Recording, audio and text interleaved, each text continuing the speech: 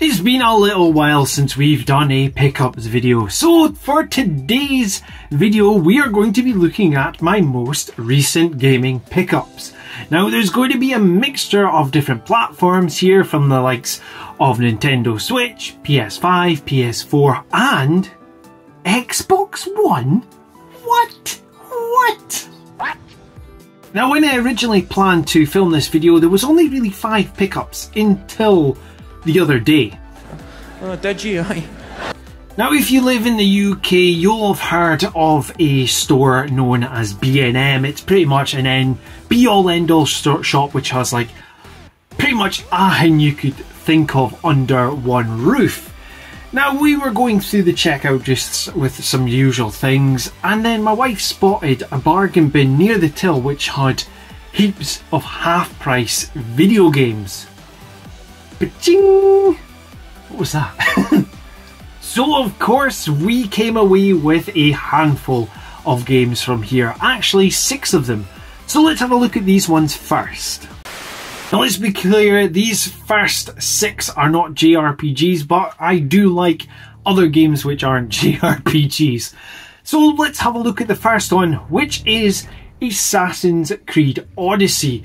Brand new, half price. I mean, the Assassin's Creed games, the later ones, are really good. I really enjoyed, was it, I'm trying to look at my shelf, Assassin's Creed Valhalla, the Viking one. I couldn't remember the name. So yes, Assassin's Creed Odyssey is set in the Roman times, so I am looking forward to delving into that one. So the next game from this B&M lot is Watch Dogs 2. This is another Ubisoft open world game. I've not actually played a Watch Dogs game before, but I heard that the Watch Dogs 2 was the better one out of the original 2 which was released. I've not played Legions, and to be honest with you I didn't really look at reviews for it, so it's a Ubisoft game, yeah. Now this one is fantastic, and I have played this before on the likes of the Vita and on the Xbox 360, but come on, you've got to love it. It's Rayman Legends. Now Rayman Legends is a fantastic platformer, and it has some, just some really fun gameplay in this, and especially with the music levels in it. So good. If you have not played Rayman Legends or Rayman Origins at that, it is Rayman at its finest. Get on it. Now recently I did put out a video which was 7 weird and wonderful JRPG DLC. That is a handful to say. And one of the one of the choices on that list was to be in the game Soul Calibur 6. Now I don't actually own that game until now. Soul Calibur 6 was in that lot, and come on, it's Soul Calibur. I mean, I haven't played a Soul Calibur game in quite a long time, but from what I did play back in the past, I did like these fighting games, and it's good to have if my wife decides she wants to fight me in this. Because when we play Street Fighter, she always kicks my ass at it. But then I get you button bashes.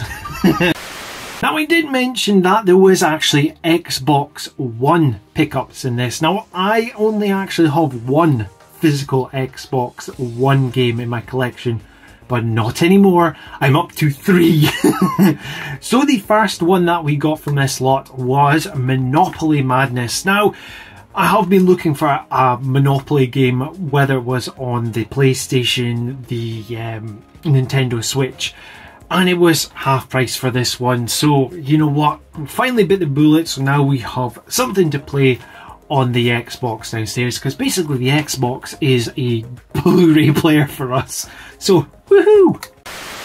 Now the next Xbox One game, which is actually not for me, it's actually for my little boy, although you're all going to say it's for me, is Rush, which is a Disney Pixar adventure. Now this one we had a little bash at it, and it's mini games featuring the likes of Buzz Lightyear, the Cars characters, Up, Incredibles, Ratatouille and Finding Nemo. So a nice little kid-friendly game for the wee man.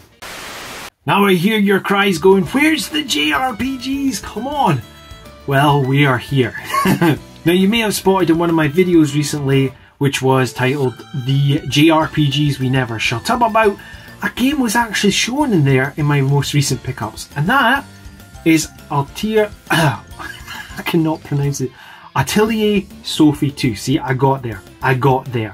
Atelier Sophie 2, the reason I got this was a recommendation from the Kiseki Nut, and after doing editing and listening to the battle theme multiple times, I actually pulled the trigger on it. Now, I had vouchers from the Game Collection, which is a site that I use quite a lot in the UK for pre-ordering games. It usually has like all the NIS America games, so I didn't actually pay a penny for this one, so it's pretty cool. And there's a wee poster.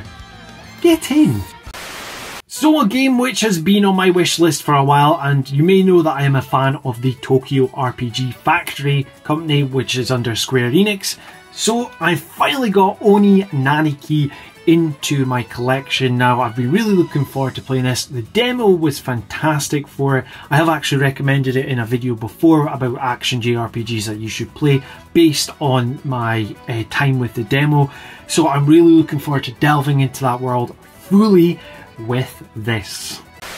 Now, this next game was totally mishandled by Square Enix and was sold on the premise of it being a farming game, which it is totally not. It is an action JRPG through and through, which has farming simulator. What's the word I'm looking for?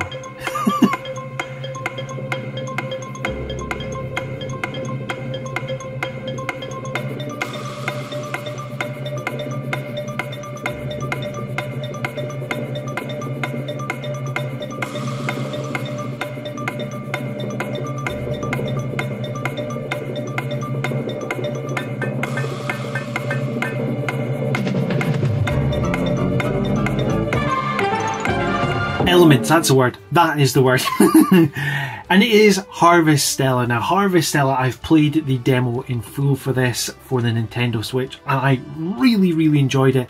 So my plan is, once I finish my next game, which is showing on this list, to play Harvestella. I am really looking forward to carrying over the data from my demo save onto this one and carrying on with the world of Harvestella, because it's got some it's really fun.